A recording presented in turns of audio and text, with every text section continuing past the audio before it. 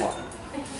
A mighty sovereign did escape his enemies of war.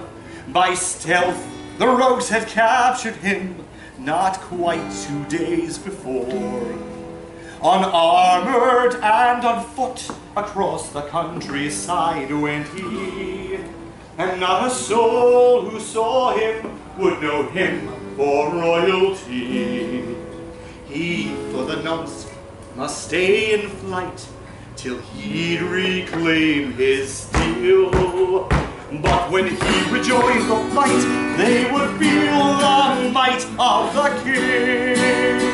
They would feel the might of the king. As dusk approached, he came upon what might have been a farm.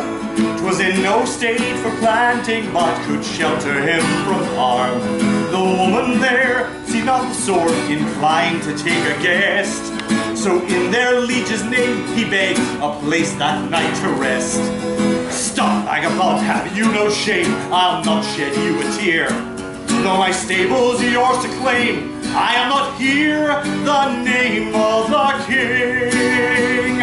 I'll not hear the name of the king. So eager was our prince to prove his fighting father's son. He's torn this land to shreds, and yet the bloodshed's never done. This farm has failed like all the rest since he took up the throne. His wars devoured my sons and husband, now I'm here alone. She spoke every word, a poisoned dart, bitter hard and fierce, without courtesy or art, and it pierced the heart of the king. And it pierced the heart of the king. He slept on straw and bid the widow farewell on the morn. By noon his men saw him return and blew the battle horn. Your Majesty is back, and now to slaughter them we go. Belay that, said the king, and to fall a parley with the foe. My liege, said his marshal, that's absurd, you've got no my release, because my command you've heard.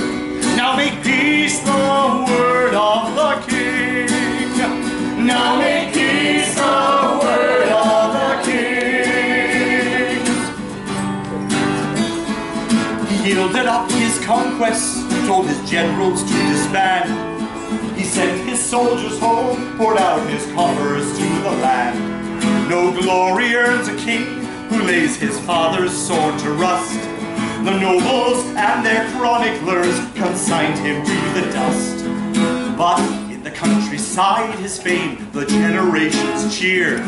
Like a bright enduring flame, they revered the name of the king.